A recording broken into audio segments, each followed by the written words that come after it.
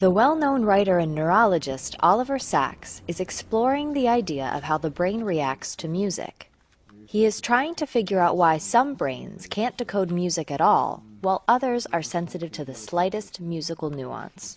In general, I'm a Bach lover and have always been, even when I was a kid, when I was 5.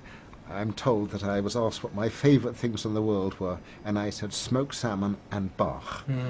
And 70 years later, it's still pretty much the same.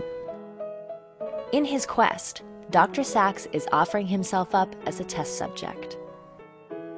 A team of neuroscientists at Columbia University have designed a test that will reveal if the brain of Dr. Sacks loves Bach as much as he does.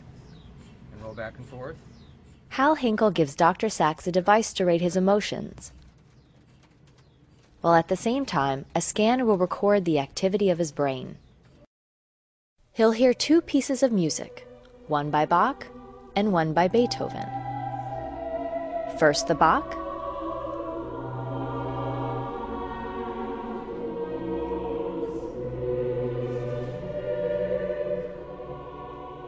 then the Beethoven.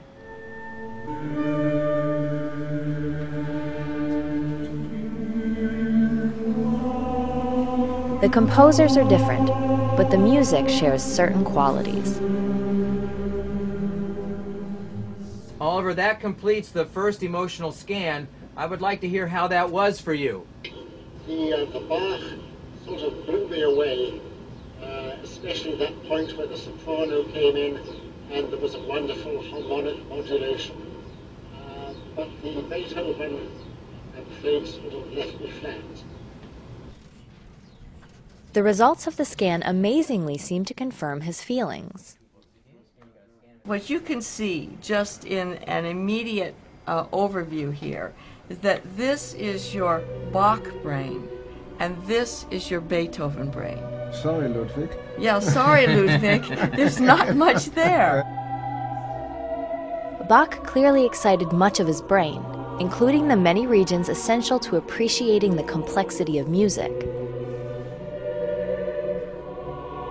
But unlike Beethoven, Bach activated the amygdala, which is vital to processing emotions.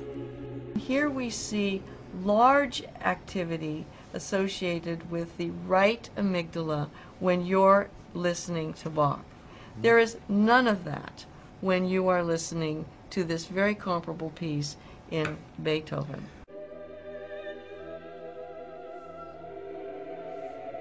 But during another part of the test, Dr. Sacks was unable to distinguish Bach from Beethoven. Again, we'd like to hear what your response was to it. Well, I'm sort of confused. I could hardly differentiate Bach from Beethoven, and none of it seemed to move me very much. But his brain tells a different story. The remarkable finding for you was even when you might have thought it was Beethoven, Even when I was confused. your brain can tell Bach from Beethoven. Dr. Sacks clearly favors Bach over Beethoven. Even when he couldn't tell them apart, the brain scan on the left still shows increased activity. So in fact, his brain recognizes the difference and makes its preference clear. And so my brain knows even when I don't. That's the conclusion. Right. Your brain can distinguish them even when you don't. Uh-huh.